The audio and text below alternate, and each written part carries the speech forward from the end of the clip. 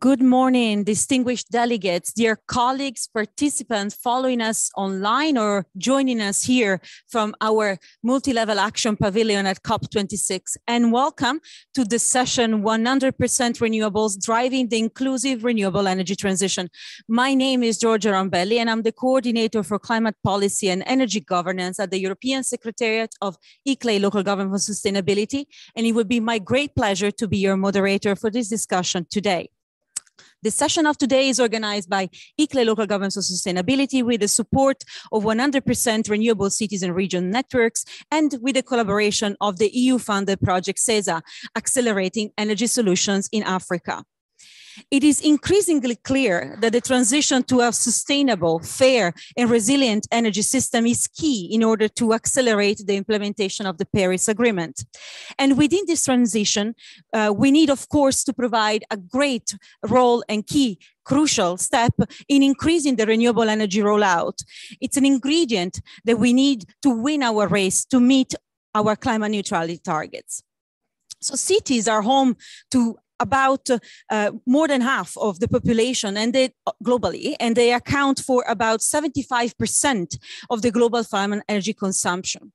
They are key for this reason to the energy transition and to its implementation. As the closest level to the citizens, they are not only acting as administrator, but they also lead by example through the daily policies and the way that they, for example, conduct public purchasing, but also they provide a wide array of services to their citizens. So because of these different roles, cities are a critical juncture right now to leverage this momentum to reduce energy demand and to further develop and to further scale up more sustainable energy solutions. These include, of course, benefiting from renewable energy sources, which is what we want to focus on today within their territories, but also to think a little bit about how to develop plans and to reinvest the benefits of these renewable energy sources and the revenues that come with them right within the communities that they serve. So although this potential is indeed widely understood, all over the world, renewable energy is accelerating, in particular in the power sector, but is still lagging behind in the heating, cooling, and transport sector, where the share of renewables, unfortunately, still remains relatively low. So these sectors in particular are in need to provide and to implement more sustainable local solutions in order to scale up renewable, in order to curb energy use, but also to cut the related greenhouse gas emissions. So cities are uniquely positioned to roll this out and to drive this change, building on the roles that I just mentioned a few minutes ago. But they are also aware of the role that they have to play. And as such, they have been spearheading the process all over the world. They have been setting bold commitments and targets. They have been looking into net zero targets. They have looking into becoming 100% renewables while creating at the same time healthier, more livable urban environments and transforming their communities with renewable energy. So today we will discuss the future of the energy generation and consumption. Our speakers and panelists will discuss with us the needed steps towards the achievement of a 100% renewable energy targets globally and the support that the involvement of the community and local government can really proactively provide in reaching and ensuring a more resilient, fair, and low carbon energy transition. So we will exchange on a couple of key questions. We will talk about what is the role of the energy transition in achieving the goal of the Paris Agreement and how does the establishment and rollout of community initiatives support this transition? How can local government transitioning to 100% renewable can help address the current climate emergency and support the national government in achieving the targets that we are setting for ourselves? And then finally, what are the steps needed to implement an inclusive and a just energy transition that can ensure technical and socioeconomic resilience of our energy system? So before we start with our conversation, I would like already from now to invite all participants here in the room, as well as the ones that are following us online, to join the discussion by posting your question and your comments using our slido.com. So you can see on our screen right now a QR code as well as a password that you can insert in slido.com, and you can interact with us by using these specifically channels. So I mentioned already that I will be joined in this conversation by an excellent lineup of speakers. So we have a number of speakers that will provide some pitch, some food for thought to get us started in our rounds of discussion. So it's my pleasure to introduce to you Michael Renner. He's a program officer for policy in the International Renewable Energy Agency. Irina is joining us online. Hello, Michael.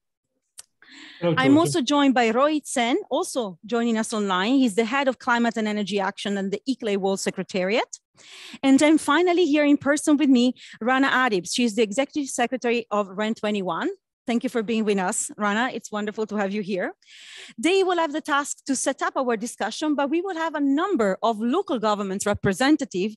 They will be sharing instead their thoughts, their reaction, their ideas, and their experiences on how this transition that we are talking about will actually be implemented on the ground. So I have with me David Tadji. Apologies, is the development manager of the Bristol Energy Network of the City of Bristol. Thank you for being with us, David. I also have here with me Chris Castro, is the director of the Office of Sustainability and Resilience of the City of Orlando from the US. And then finally, joining us online, last but absolutely not the least, we have Joseph Oganga, is the Chief Officer, Department of Energy and Decentralization of the Kisumu County from Kenya. Hello, Joseph, and welcome. Thank you for being with us. Thank you. So, since I promised that we wanted to engage all of you already from the very beginning in our conversation, I would like to remind you, of course, that you can join us and share your comments via our Slido. And I would like to kick off a little exercise and ask you all to respond to the question, what is required to reach 100% renewable energy as a stepping stone to achieve net zero emission by 2050?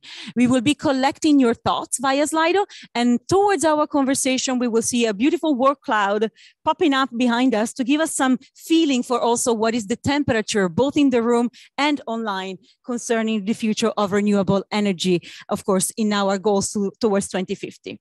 So start thinking, start filling in, of course, our word cloud with your thoughts. And now I would like to give the floor to our first speaker to get us started with our first round of discussion. So Michael, it's your turn now to give us some food for thought, of course, and to begin our conversation around the role of renewable energy in reaching our targets and our Paris Agreement. So the floor is yours, Michael. Thank you so much, Georgia, for the introduction. It's really great to be on this panel. I really look forward to the whole discussion. So I think it's quite clear that the transition to an energy system built on renewable energy and greater energy efficiency is absolutely central to achieving the goals of the Paris Agreement, which really is to say that we need to avoid climate chaos ultimately and the economic upheaval that it would actually bring with it. My sense, and I think the sense of a lot of people, is that the international negotiations around climate and energy matters are often really still marked by a perception that the needed action is principally about sort of costs and burdens and how to share them and maybe how to avoid them. So I think we need to do a better job, I think, maybe than we have done so far in ensuring that both climate and energy politics coalesces around the socioeconomic benefits to really assure broad acceptance and broad support for the needed accelerated change that's really ahead of us in the coming years and decades. Next, or first substantive slide, please. Thank you. So our work at the International Renewable Energy Agency demonstrates that the expansion of renewables can go hand in hand with a diverse range of socioeconomic benefits, including very much job creation. In our latest report that we just released, actually, we find that in 2020, there were about 12 million jobs in the renewable energy sector worldwide. And that number has grown from a little more than 7 million in 2012. So we see really steady growth, steady improvement in that regard. Now, our modeling work further suggests that a pathway to keep global warming to no more than 1.5 degrees Celsius can further expand these jobs to about 43 million by 2050. This would actually be 5 million jobs more than under another scenario that is based on the current NDCs. Now, the more ambitious pathway requires investments of about $4.4 trillion per year. And just by a matter of comparing it, that would add about $1.1 trillion annually over what is implied under the NDC pledges that we have now in place. So about a bit more than a quarter of this investment needs to go to renewables, about a third needs to go to energy efficiency, And then a fairly large portion of the remainder, about 22%, would go to related infrastructure and to electrification measures. Next slide, please. Investing in a Paris-compliant energy transition would also yield other benefits. So, for example, in the period from now until 2050, global GDP would be substantially higher than under the current NDC pledges. Front-loaded investments would bring the biggest boost in the next few years. Now, moreover, or perhaps more importantly in a sense, the energy transition also improves human welfare. IRENA uses a complex welfare index to measure outcomes under its two transition scenarios. Welfare improves over time in both of these scenarios, but more so under the ambitious one, the 1.5 degrees Celsius scenario. The difference between the two scenarios is mostly due to gains resulting from heightened energy access and from reduced air pollution, and therefore very major health benefits. Next slide. So to bring about these positive socioeconomic outcomes, it is really quite important that governments undertake a range of policies. First, to continue, of course, to support deployment and integration of renewables into the grid and other energy systems, prioritizing the development of a diverse and inclusive workforce, paying very close attention to skills, training needs, and to job quality issues, embracing industrial policies to strengthen local value chains, and in doing so, guarding against various potential misalignments in labor markets. These could be of a temporal, a spatial, or an occupational nature. And we all realize that the energy transition is not all going to be very smooth, right? There will be some bumps along the road. And so I think we need to equally be aware that we need to place that we need to adopt very strong social protection measures for the communities and the works that are now dependent on fossil fuels, and to really help them to make this transition along with everybody else. Now, all of these measures together, I think, need to be seen as part and parcel of a very broad, a holistic policy framework. And much of what we address at IRENA, of course, is directed at the level of national government policy. But it's quite clear that what we need is very much stepped up collaboration among both national level governments and local authorities. Next slide, please. So one of the things that we are doing is under the IRENA Coalition for Action, we have a working group that has focused on community energy as one of its major work streams. The Coalition for Action is a global multi-stakeholder platform convening more than 125 renewable energy actors from the private sector, from civil society, and from among international organizations. Findings from a coalition white paper on broadening the ownership of renewables highlight that community energy has great potential to support a just and inclusive energy transition. Among the positive impacts are the following: adding local socioeconomic value through investment, job creation, and improved welfare, improving energy security through lower energy costs, widening access to renewables through citizen-driven innovation, broadening participation in the energy system, and expanding the awareness and acceptance of renewables. Now, what we need really to help this along further is a conducive enabling framework that will allow community energy's untapped potential to benefit more and more citizens and communities. And what this includes, among other things, is a supportive set of legislation and government policies to facilitate the development of community energy projects, and policy design that is tailored to provide much better support for community energy investment. With a broad integrated approach, and by ensuring that workers and communities locally have a seat at the table, a successful and a just energy transition is possible. Thank you very much. Thank you so much, Michael, for getting us started with all this food for thought. I think you already put your finger on a couple of items that I'm fairly sure will come back recurring to our discussion. This idea of the importance of enabling framework, I think, will be crucial and essential during our conversation, in particular when we are talking about how local government can really roll out their full potential when it comes to implementation, but also what you mentioned about the importance and the impact that the energy transition can have in terms of welfare, these indicators that you showed us, how they can signal really the change of quality of life for our citizens and the number of jobs that go with it. I think this is very important to also, of course, always have at the back of our mind. And I wonder if our colleagues here on the panel that are from cities have had similar considerations when they were starting to plan and think about the renewable energy transition on the ground in their own cities. So Chris, maybe I would like to start with you and hear a little bit your thoughts, and how do you see the contribution of renewable energy in your local policy and maybe in our wider objectives and agreements?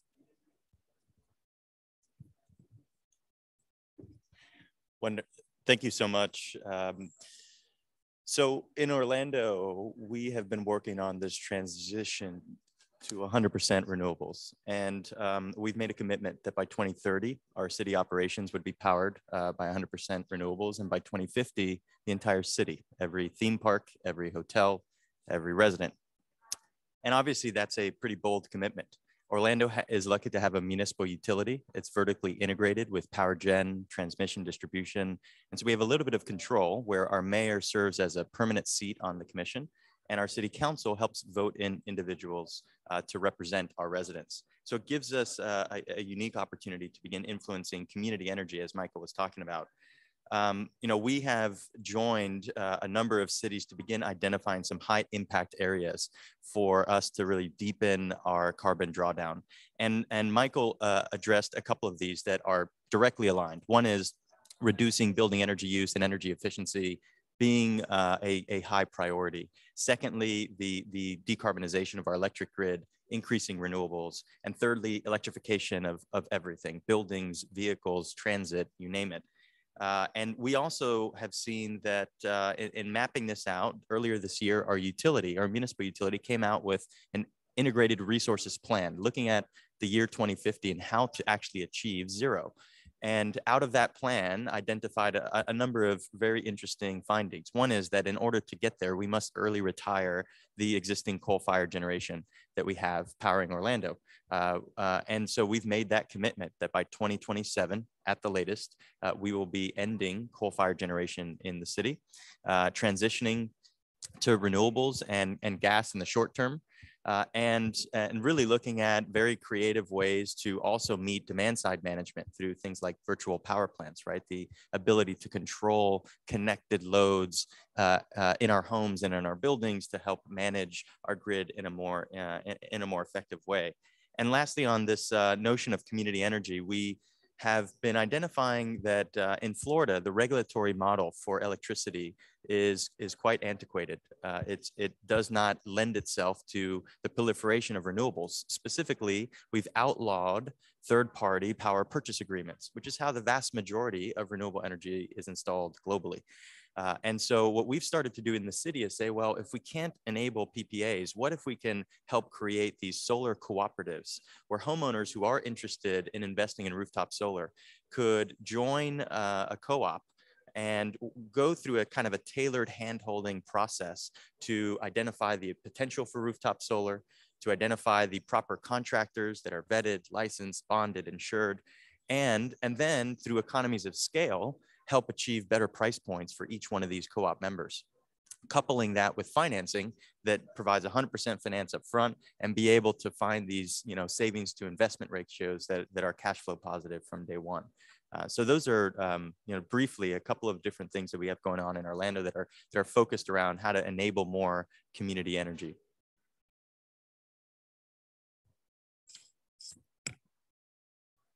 It's a bit cumbersome, apologies. So, but thank you very much for bringing forward the plans that Orlando is already trying to implement and to roll out, and also looking into how to fix some of these hurdles that unfortunately I'm sure most cities are facing when it comes to really looking into the regulatory system that can support these more innovative and extended models that can include their communities. And speaking of that, I would like to understand a little bit also what is the experience in Bristol? Did you have similar challenges? And I'm sure what was the role of the political commitment even behind the support of this type of initiative? We heard from Orlando, but it would be interesting also to hear what is your experience, David. Yeah, hi, I'm from Bristol Energy Network, and we've been around since 2010, and since that time, I might just take these off while I talk.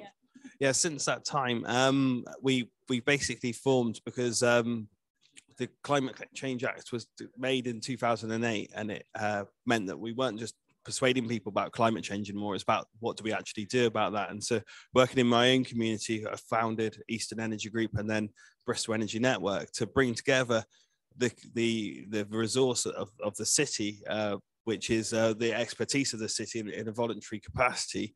And in doing so, we've brought forward amazing projects like this wind turbine. This is a scale model of the one that's going to be built next year, 4.2 megawatt turbine that's going to be built in one of the poorest communities in Bristol. And it's been it's this community that's asked for this turbine and developed this turbine with the skills and expertise of Bristol Energy Network and its membership. So if you resource communities with facilitators such as Bristol Energy Network, then you can actually deliver at scale. So the city declared a climate emergency in 2018, the first city in the world to do so. And then in 2019, we then went on to declare that we would actually be a net zero city by 2030. So that net zero city is not just the council's infrastructure, that's the whole city, because the council set its own target for 2025.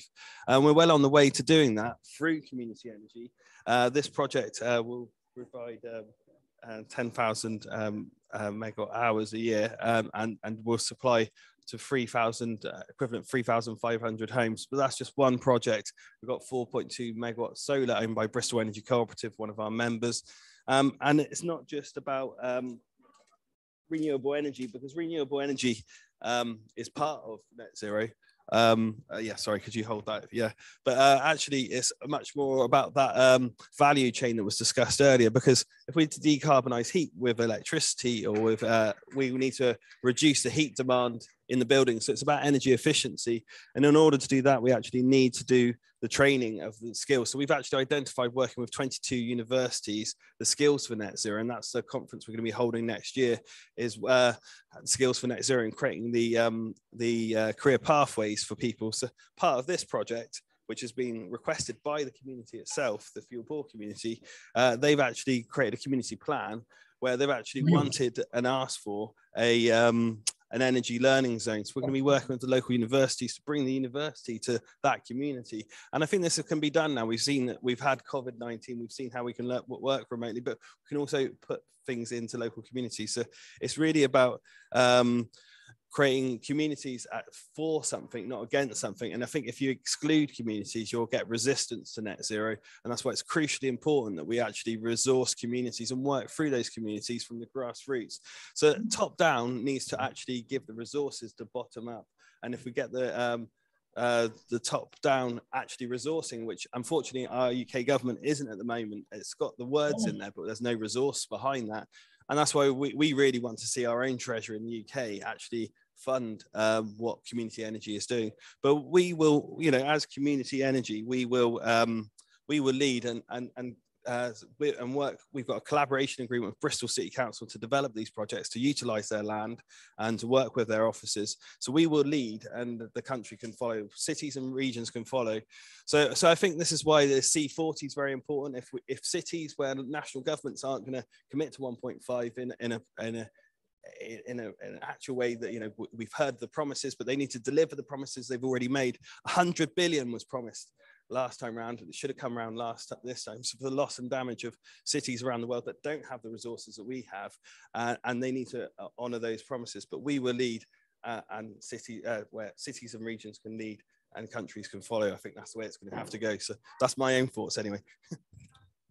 Thank you very much, David, for the overview of what Bristol is doing at the moment and how he's also working as a council with all of the stakeholders, one of which you are representing here today. I think it's really interesting to see how you were showing the commitment of Bristol becoming carbon neutral by 2030. And you were saying this is not just the council infrastructure. This is the entirety of the cities that the community is pledging together to achieve this objective and this target. And I think the community energy does provide you also as an outlet to make sure that the community is engaged directly in practice into implementing that vision.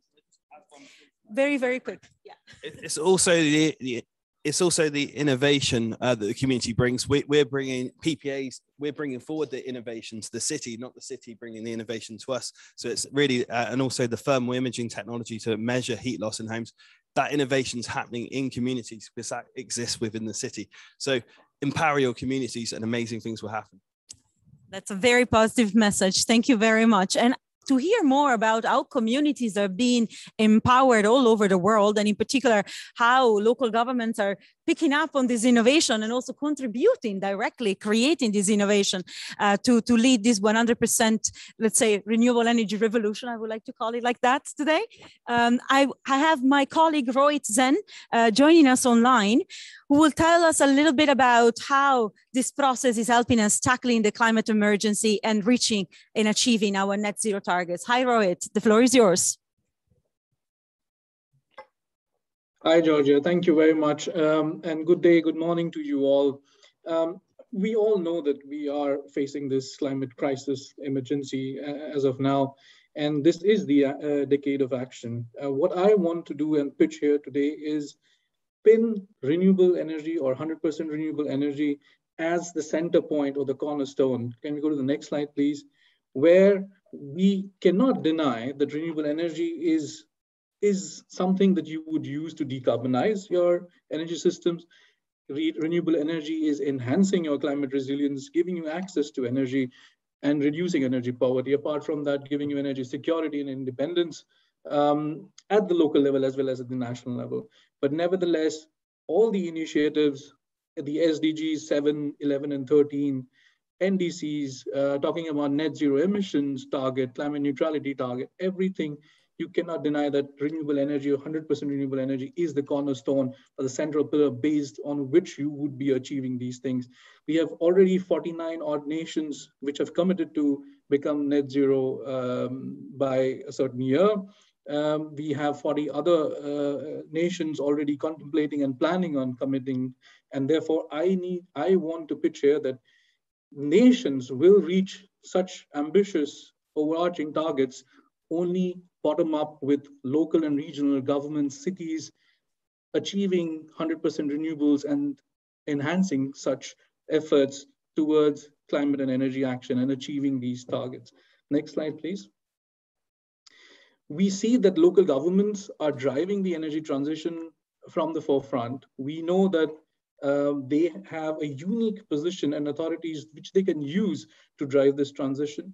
They can set local targets. They can work on how we heat and cool our buildings. They can see how the energy efficiency and conservation mandates are being made. They can change their own operations to renewable energy-based operations.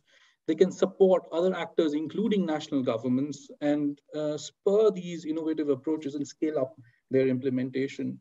There are many drivers, among which we have the clean energy and resilience.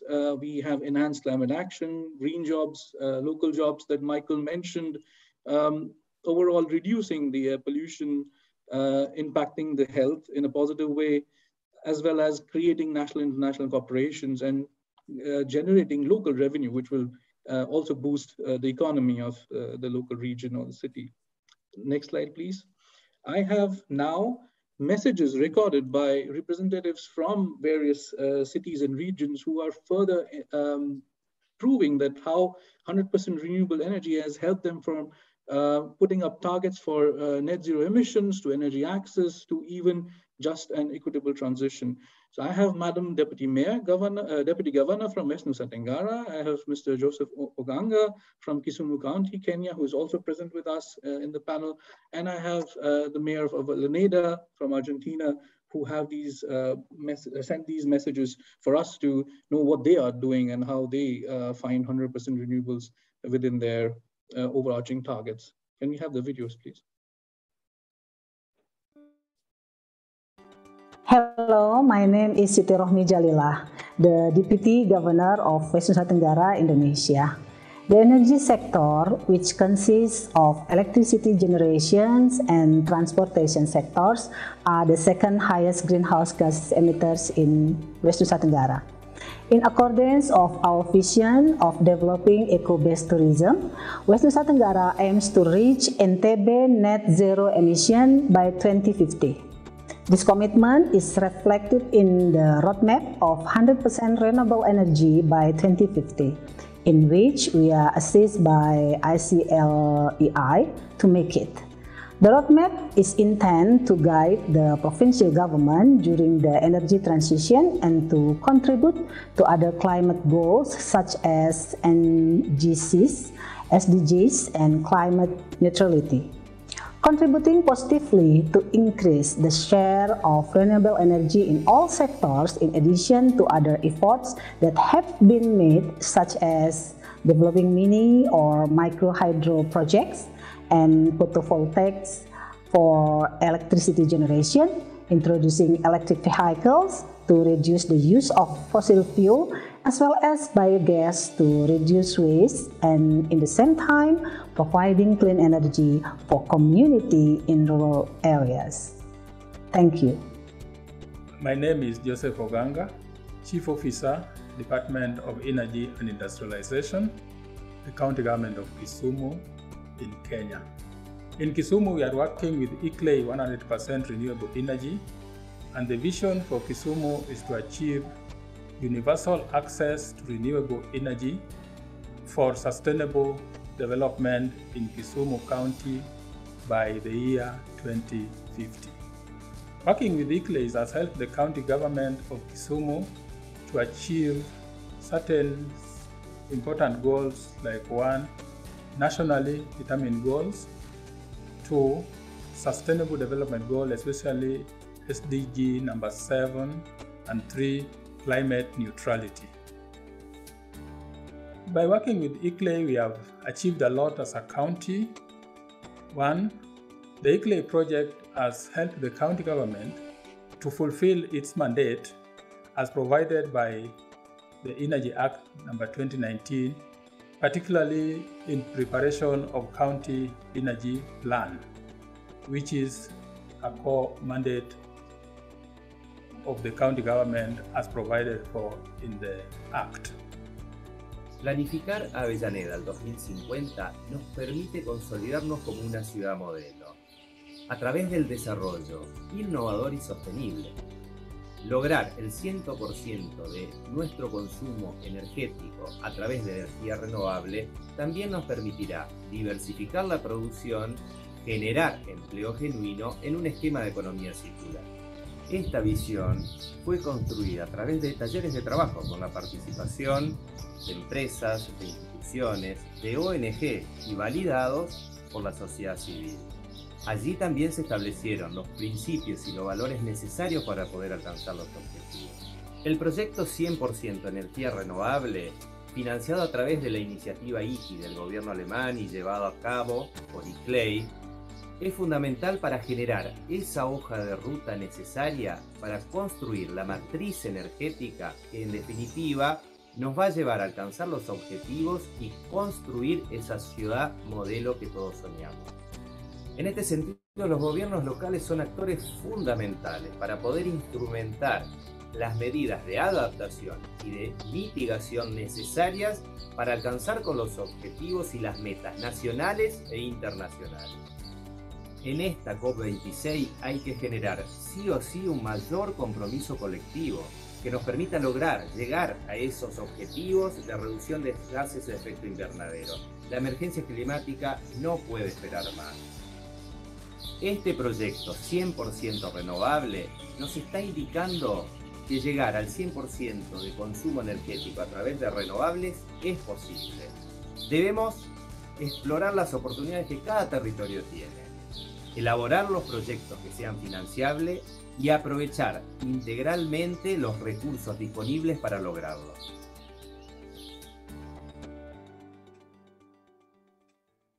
Thank you very much, Rohit, and thank you also to all, of course, the colleagues that have been sharing with us their very encouraging messages on how they plan to reach their own 100% renewable targets. And also thank you to David for putting out his own personal energy to allow us to see the subtitles on the screen. I will move a little bit closer to Chris then, so that we can be all more cozy. So since we have the opportunity to have Joseph on the line, I would like maybe to ask him, following his statement, to tell us a little bit more about this 100% renewable commitment that Kimusu County has made, and to tell us a little bit more about why they decided, for example, to go into this direction, and what is the role that they feel the local government can really play into this process. So Joseph, can you share with us some thoughts?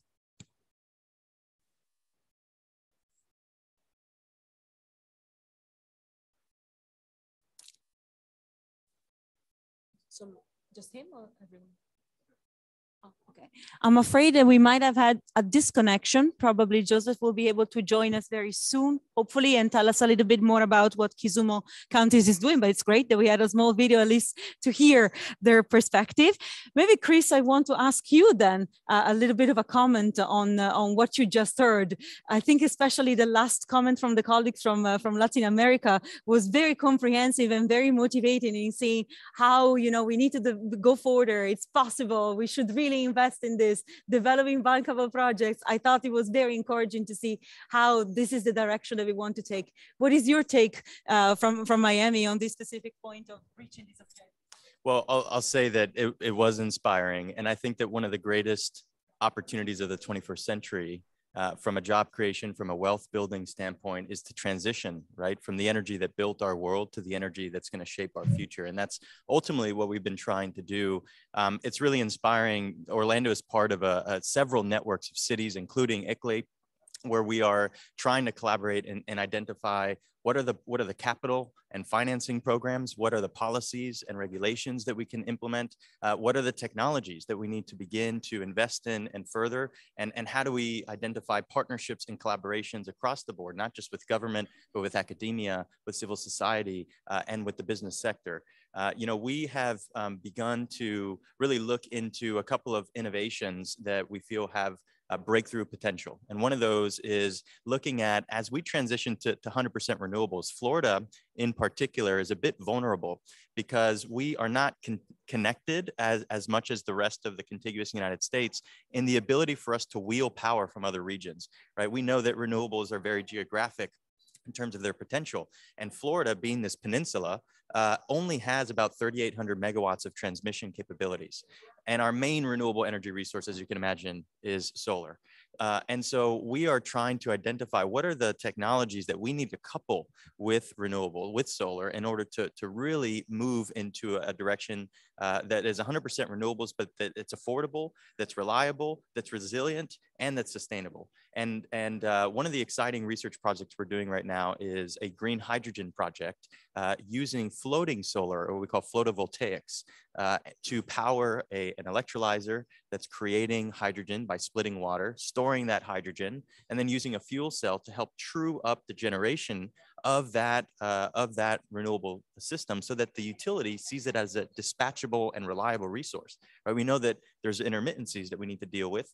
And if we can couple not just hydrogen, but vanadium redox flow batteries, lithium ion, even the ability of vehicle to grid, and in Orlando, we have a nanogrid now that we are piloting all of these technologies together to power an emergency operations center so that the next time we get hit with a hurricane, we can really begin to look at reliable power that continues to provide emission-free electricity.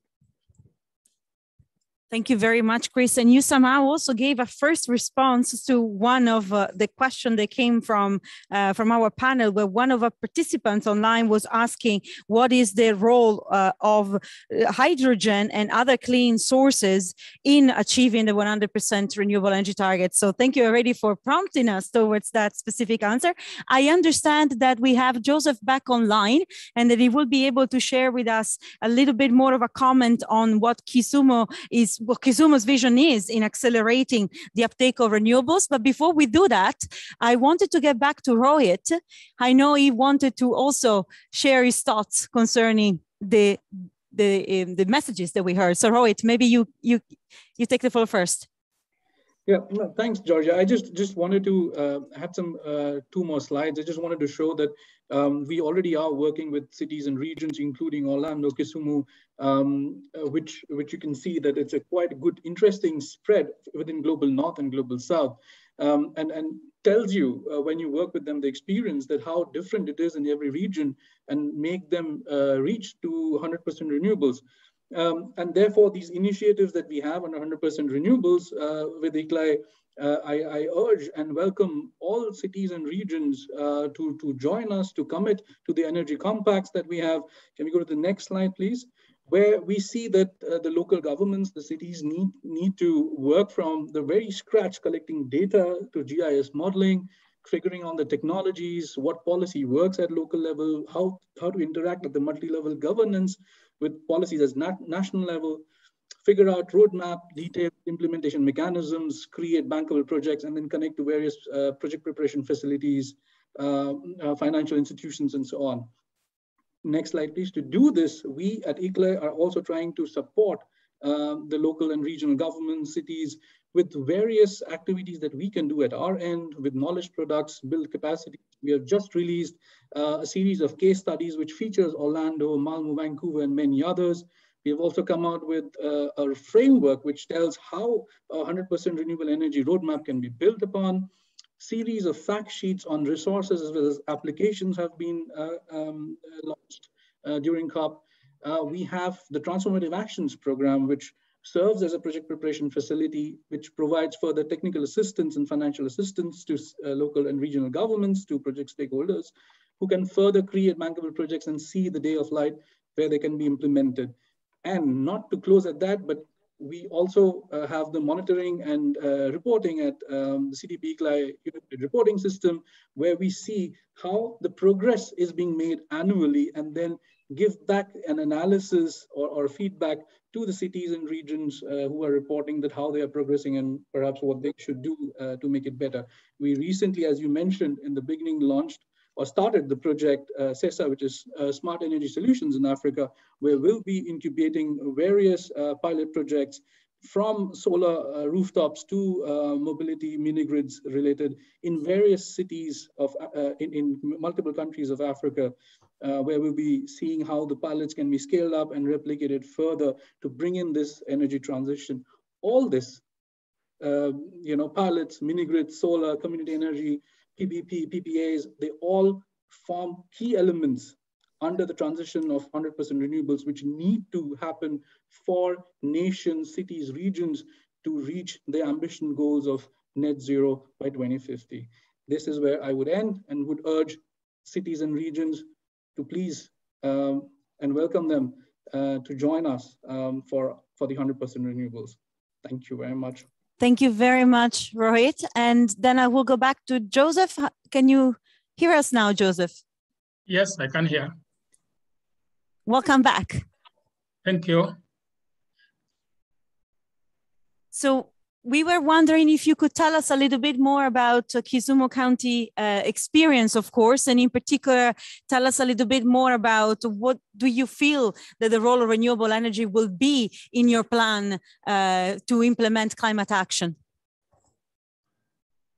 Yeah, thank you. In Kisumu County, as I have said, we are working towards the achievement of universal access to renewable energy, particularly energy which is affordable and reliable.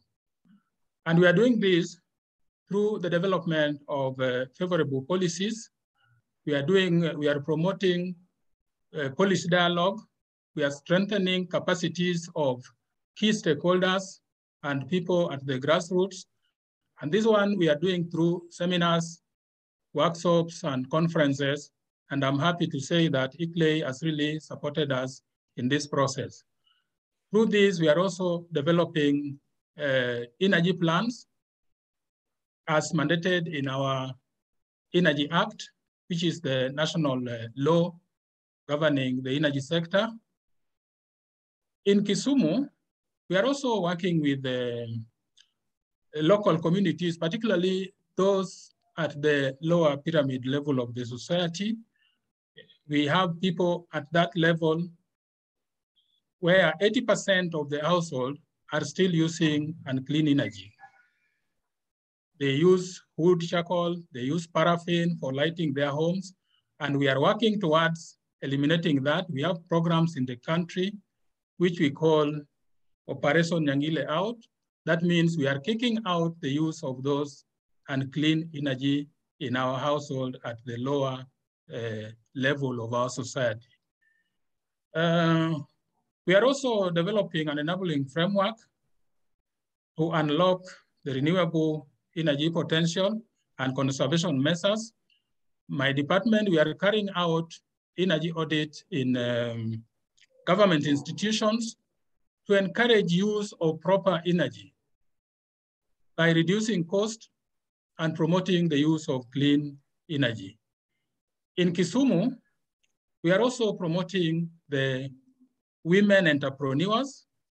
You know, women are the majority at the grassroots, and we promote them by encouraging them to do business in the energy value chain, where they are dealing with solar, they are dealing with clean stove, and they are making also briquettes. This one is supporting their businesses, and we also allow them, we also grant them working capital funds for supporting their businesses. Through this, the women are participating in economic development and creating employment to majority of our women in the village.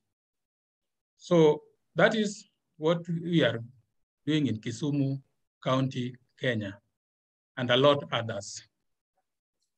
Thank you very much, Joseph, for sharing with us your thoughts and also for bringing us back where we started from. This idea also of the social impact that this transition can have beyond just the energy per se side. So I think thank you very much for bringing us back. But Rana has been waiting extremely patiently. I know, Rana, you have a lot to share with us until now. And it's now your turn to give us a little bit of your pitch. And I understand that you will be sharing with us some results. We talked about success stories here.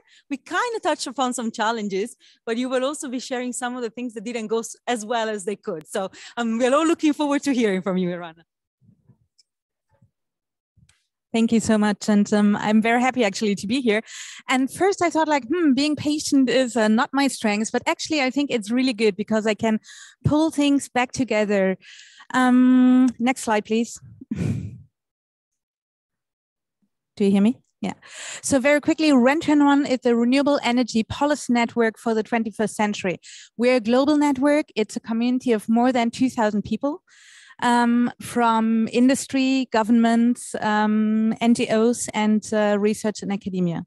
And I think this is something which is really important because we are speaking about a transition which is a societal transition and which is a global transition. But it's very clear, and I think this is what is super exciting to hear these great local stories.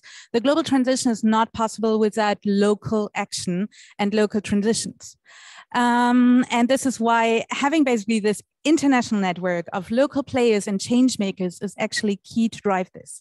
Next slide, please. Oh, okay, you don't have the slides, which, sorry, that's now a pity because I was really going to, can you pull up the other presentation? Because I think there's one slide which I would really like to share here. Sorry.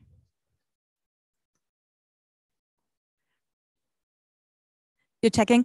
Okay, anyway, so you will see a wonderful, great figure later, which I think is really important to keep in mind. We're speaking about an energy transition here, which needs to happen from fossil fuel to, exactly, this is, the reality check. Thank you, just in time.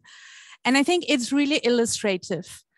Lots has happened in renewable energy, especially in the power sector, but this is a reality we still have on energy. And in 10 years, fossil fuel in total final energy consumption has not moved and still presents more than 80%. And this is a very important message also at the city level. And I think cities have been really pushing this a lot.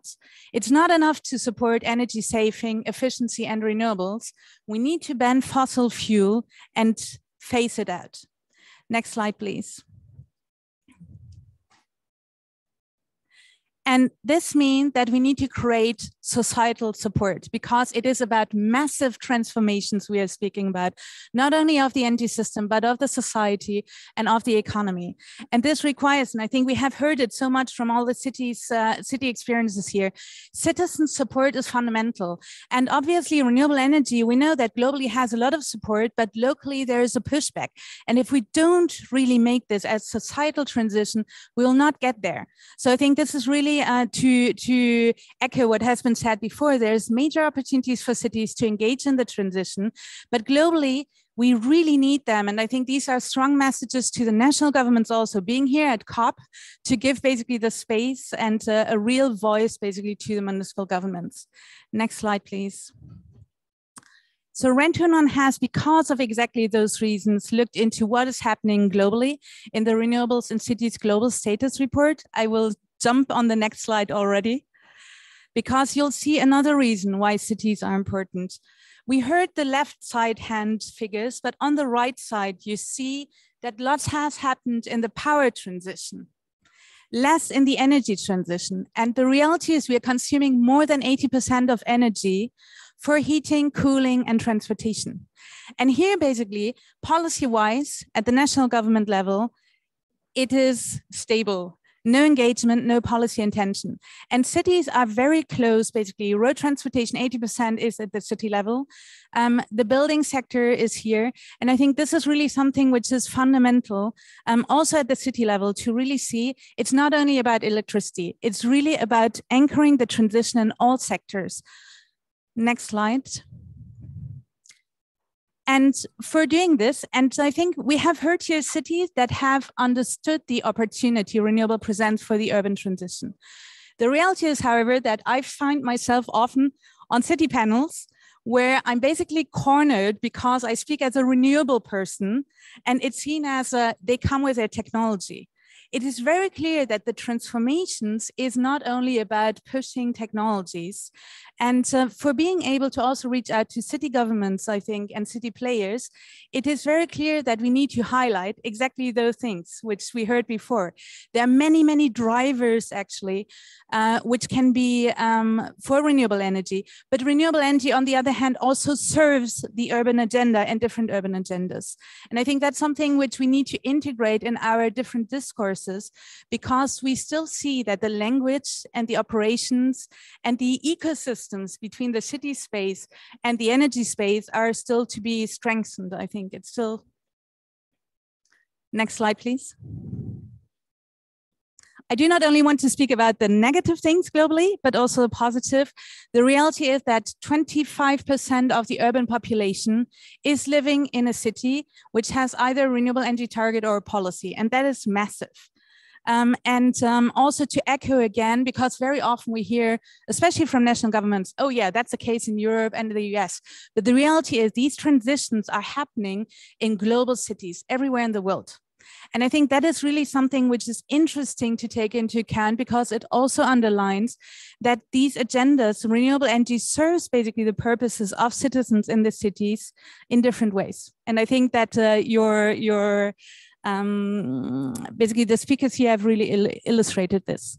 Next slide. Now, how do city governments lead by example across all sectors? It's clearly scaling up renewable electricity. It's about decarbonizing the urban transport. And I think that's a link even at the city level, which can be reinforced, because we see that it's about creating distribution infrastructure, but it's also about creating the right regulator framework. So we still see that there is a lot of e-mobility, which is not directly linked to the development of renewable power. The reality is, if you develop e-mobility in South Africa and it's coal-fired power plants basically charging the cars, it's probably not the most optimal thing to thrive for. And I think cities really have an opportunity here to create basically the regulatory frameworks at the city level for a stronger integration. It's about decarbonizing heat and expanding infrastructure. Next slide, and I think it's the last one. no, it's not the last one. There's another one, but cities use their regulatory power. And I think that's really something which is very encouraging, because it's not only about leading by example. And what is encouraging here, please have a look at the right side. You see that they are not only looking into power, they are looking in all sectors. And I think this is really an opportunity we see in the city part to move from a power transition to an energy transition. Next slide.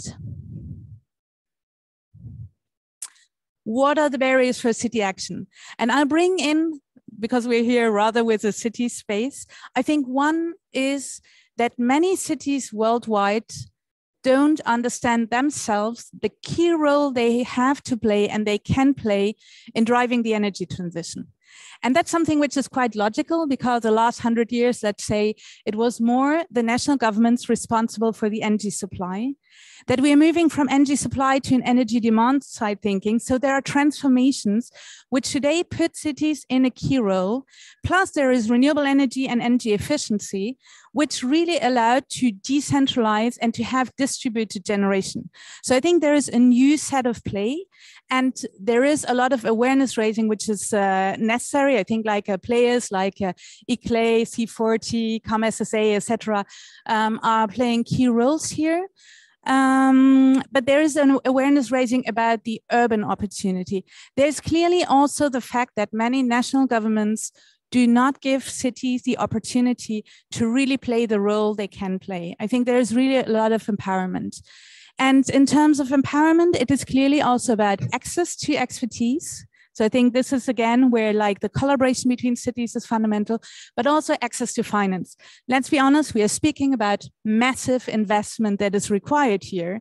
And I think, again, we're at COP here, so I think there are very strong messages that are needed. So I think, David, you had mentioned it about the 100 billion that has not been delivered yet in terms of funding. So I think there is a very strong message. Cities need to be empowered to do their role.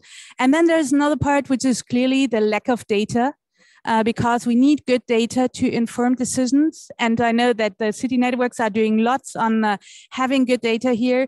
We clearly see that on the energy side, there is still lots of mix up between electricity and energy supply and energy consumption. So there's really a clear need for improving the data situation. So lots of opportunities, quite some challenges, and I think collaboration is very clearly a very important key, but also strong narratives and case studies, I think, because they inspire and we need this. Thank you. Great. Thank you very much, Rana. It was worth the wait also from our side. Thank you. I maybe want to ask David to give a little bit of a reaction to this. So we talked about what's happening, the challenges. We talked about what is still needed to be done, data challenge, among others. What is needed for Bristol? Well, I thank you very much. I thought what you said was brilliant. And I thought I was so inspired by what you were saying about how much is happening around the world, but we do need policies. Policies can make a big difference. 15 years ago, European Directive 2020, actually we had 3% renewables in the UK, and by 15 years later, by 2020, 30% of our energy is now being supplied by renewables in the UK. So directives and policy really matters, and we need the right policy framework to support community energy to come forward so that we can actually have local distribution. I've built a wind turbine that's 3,000, can supply 3,500 homes. We've got 3,200 homes. I could supply all those homes, but the regulatory system in the UK at the moment doesn't allow me to do that. So I have to sell it for another PPA method, which still supports the city. So yeah, I think just there's one of the things about barriers actually I think is an international problem, not just in Bristol, but so you just need one person who doesn't want to do what you're doing, and you can and it's not political will. It's not political will that's the problem. It's you get caught in the wheels of municipality policy, and what we really need is to streamline this for communities. I'm going to be pushing for streamlining community projects, because we live on goodwill, but we can't do this on goodwill alone, especially our communities that are most vulnerable. And we should focus on the 20% most vulnerable communities in the whole world, because they're the ones that are going to be affected by climate change the most. So as we're doing this transition, we need to include adaptation within that to ensure that people don't end up overheating in their homes, cooking. They basically can't escape climate change because they can't afford to escape it. People who can afford to escape climate change can move to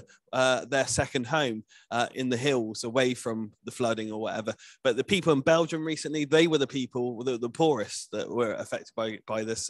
I think if we really want to involve people, we need to resource them. And that means listening to what their needs are, their inequalities are. And if we have healthy homes and we'll have a healthy planet. And that's why my thermal imaging project not only tackles fuel poverty, but also tackles climate change as well. Can I respond? Very quickly, yes. I first of all, fantastic remarks. And I wanted to shed light on how Orlando's touching some of what Rana mentioned. One is leading by example, absolutely critical. We've seen that Orlando's commitments have now started to trickle out to businesses, to our transit authority, to our academia, who are now committing to the 100% renewable transition and doing things like an energy efficiency green bond. We actually passed over $17.5 million of a green bond specifically to retrofit, self-perform an energy savings performance contract, use those savings to pay the debt interest, and have about $250,000 per year that we can reinvest. And I think that's a really interesting model. We talked about how cities lack awareness of driving this energy transition. And that's why networks like ICLEI and the American Cities Climate Challenge are absolutely critical. They're providing capacity and technical assistance to help us do the modeling, do the analysis around policy. And then a couple of other things, lack of access to resources. There are a couple of tools we've enabled. One of them is called PACE, Property Assessed Clean Energy. It's a mechanism that allows a homeowner to get 100% finance for these types of improvements and repay creatively through property taxes on an annual basis. This provides kind of a buffer from an individual versus the home actually getting the financing. We're also working with a nonprofit local community development finance institution, what's called a CDFI, that allows us to invest in low and moderate income homes with very low interest capital through creative financing. Lastly, around the lack of data, this is an actual issue for cities. And I'm happy to say that we've been working with companies like Google to enable data for cities around the world. They have a new tool called Environmental Insights Explorer. And in fact, we've done an analysis of our greenhouse gas emissions inventory and the data that comes out of this EIE tool. And it's nearly identical. And it allows us to not spend a quarter of the year every year calculating the problem, and allows us to focus more on advancing the solutions. We've also mapped every rooftop in the city in terms of its solar potential using the Project Sunroof tool, and that's now enabling our residents to better understand their opportunity to advance this community power network. So those are a couple of ways that Orlando is trying to shed light on some of these barriers mentioned by Rana. Thank you very much, Chris. I also wanted to ask for Joseph's reaction to this and what are the next steps for your county? I'm not sure if Joseph is still connected with us while we try to find out. Unfortunately, he's not with us. Okay, so I would like then maybe to open the floor for questions, asking first of all here in the room if there is any question coming from the floor. Otherwise, I understand about the inclusiveness and equity. I think it's an important one, and there's a lot to share. Please. Thank you. Yeah, really interesting to hear about Orlando, Florida. And did I hear right that you're using property taxes to fund retrofit of homes? That is amazing. I would love to know more about that. I think that would be quite difficult to implement in UK policy, but I could see that being quite a powerful thing. And I'd be interested in the framing around how that kind of translates into social justice for people.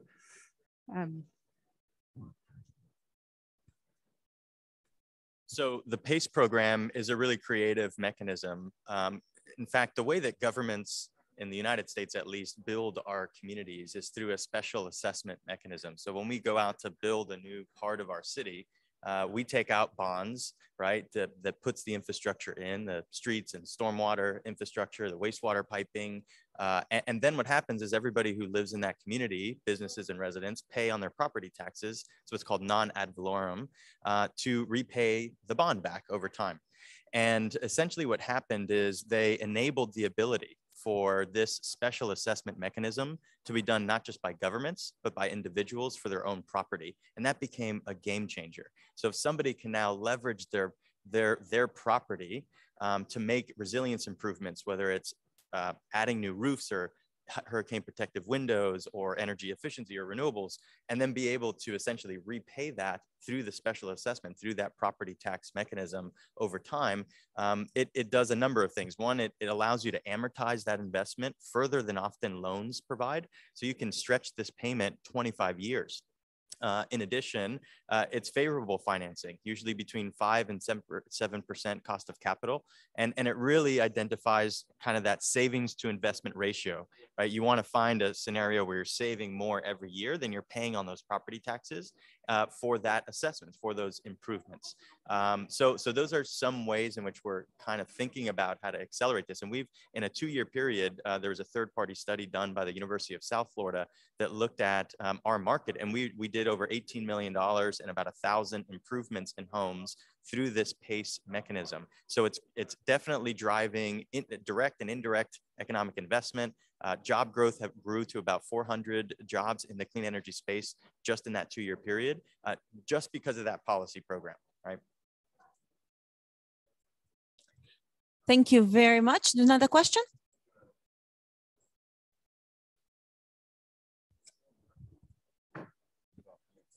Thank you. Thank you so much. I just want to emphasize on one issue and then give a way forward for Kisumu County. I happen to come from Kisumu County as well, where Joseph was talking from. And although we are in different sectors, my sector is environment, natural resources, and climate change. My name is Salmon Orimba from Kenya. And what happened for the question which you wanted to find out from Joseph actually, is that what is our next steps in Kisumu County on energy access that is clearly sustainable. And I can see Joseph there. I know we have a program called SICAP, Sustainable Energy Access and Climate Action Plan. And also we have the data, and I think as my friend from Orlando said, we have the data that was done, the audit was done, and actually through the funding from European Union and the ICLEI, the supported program and Covenant of Mayors through expertise funds, we are moving towards now actualizing now what are our early actions. And actually the early actions, we have quite a number of actions. We have the right documentation, we have the policy framework, we have the act, and also we are making sure that we sensitize the community members at the village level. Our smallest unit at the administration is called village councils, and ward, from there you go to the ward, so that each and every action which has been identified from the village level is actually implemented in the right way and through the right framework which is necessary. So we have to make sure that these actions are sustainable, they are achievable, and we can be able to implement them in a record time. What are our problems and challenges? Our challenges are geared towards resources. So how do we get our people to have the resources? And that's why we are turning to development partners so that we can be able to actually implement the early actions, try to reduce on the carbon emission, and also try to use the renewable energy successfully.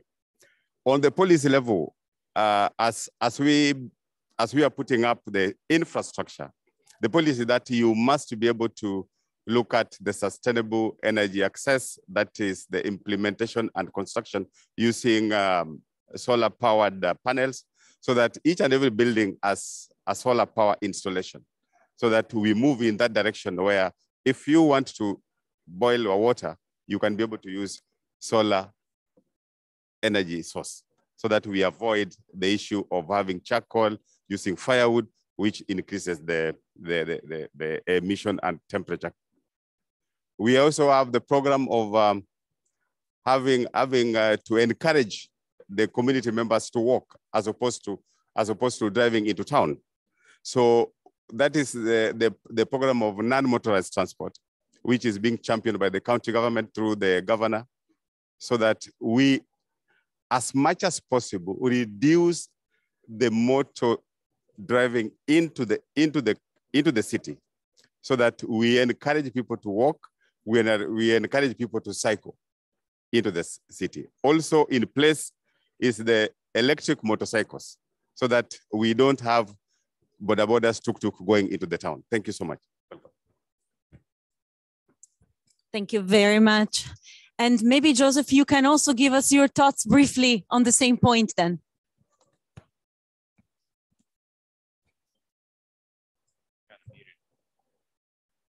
You are on mute, I'm afraid. Here you go. Yeah. Thank you, my senior. I just want to add that in Kisumu, we are combining the uptake of 100% renewable energy with business. We have a program in the county government of Kisumu where we are supporting our small traders, particularly the women traders in the SME sector, the small and micro enterprise sector.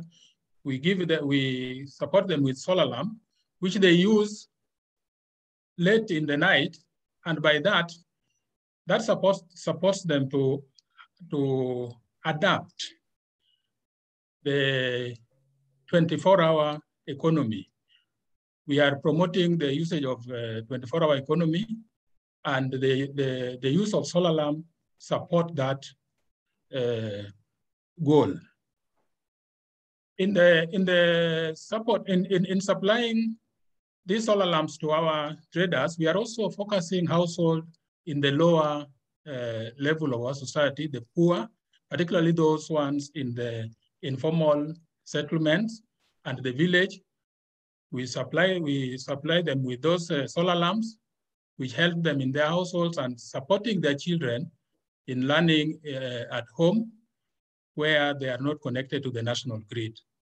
So what I'm saying is that we use this, we use the support of renewable energy to support our businesses in the SME sector.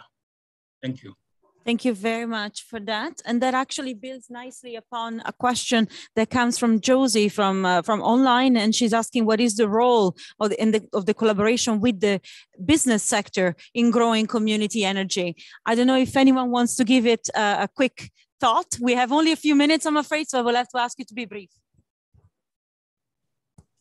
Okay, I'll quickly start. We touched upon this. The reality is that we do not only have supportive governments, basically, that's a reality, and linking citizens' energy, community energy to what is happening on the corporate side is really interesting, because there is an increasing signal from the energy consumers that they want to move to renewable energy, whether it is for economic reasons, for social or environmental governance.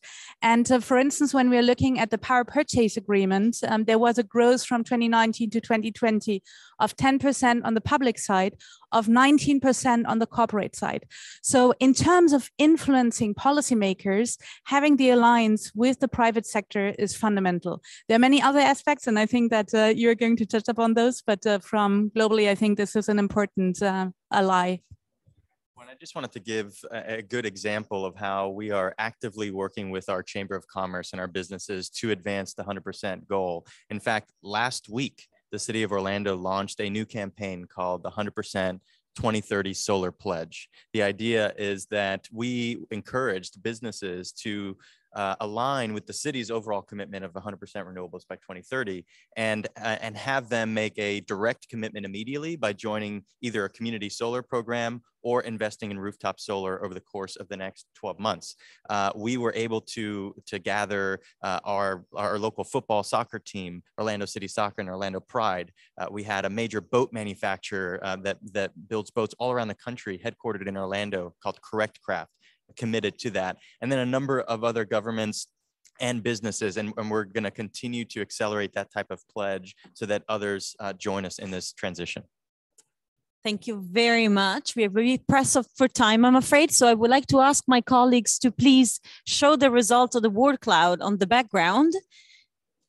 And I would like to invite Rohit and Michael, who are following us online, to maybe share a little bit their thoughts around the results of this word cloud. You can see the collaboration, energy efficiency, supporting policy, finance, and community are really popping up as some of the most urgent and most critical aspect that our colleagues have been talking about. Oh, finance is now shifting right at the core of the entire enabling system here to reach our crucial element to reach 100% renewable. So maybe, Michael, can we start with you? What do you think about this picture?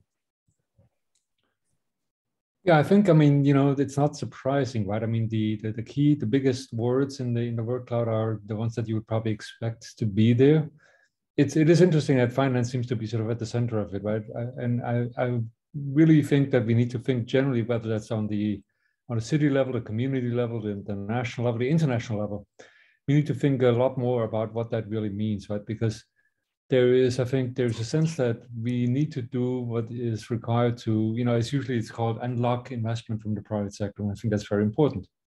But I think in light of the fact that we are really more and more moving into a climate emergency, right? I think that's more and more broadly recognized in light of the events. I think there's a need to say, you know, we can't just sit back and say the private sector will ultimately do it for us or the markets will do it for us. I think there needs to be a much more direct and a much stronger public role. And I think that needs to be looked at in detail. What does that mean? You know, because you can't just, you know, you can't just like flip a switch and there it is, right? I mean, you have to figure out how does this work? How can governments mobilize investments that they themselves may undertake? How can they work with others that can mobilize more money? But I think most of all, it's not even a matter so much of the money alone, but a matter of who has to say in how the money is spent, right? And again, do we look at community projects? Do we look at corporate investments? Because the implications, I think, for communities are really very, very different depending on who's in the driver's seat. And I think we need to really be much more, how should I say, we need to be much more diverse in terms of who really sits at the table and who has a voice. So I think I'll leave it at that, maybe. Thank you. I'm sorry, again, we really have to close. Rohit, one word from your side. I mean, I would second Michael and what he touched upon, but quickly, energy efficiency does play an equally important role and in parallel, because a lot of times the cities and regions might not have the renewable energy resource to meet their demand. That's the reason why energy efficiency measures combined with energy conservation would play a key role for us to reach the target and become net zero emissions. Thank you. Thank you very much. I really need to close. We have our colleagues with the following session waiting to have their tables and their panel, I'm afraid. But this proves that there is a lot of energy even going around this panel and this room to really discuss these very core and important topics. Hopefully we will have soon a chance to have one more panel and one more opportunity to exchange. I want to thank very much our panelists and speakers online for taking part. My beautiful panel here for all of their thoughts and their patience, of course, and all the audience, of course, for taking part. Thank you very much, and hope to continue this conversation very soon with all of you.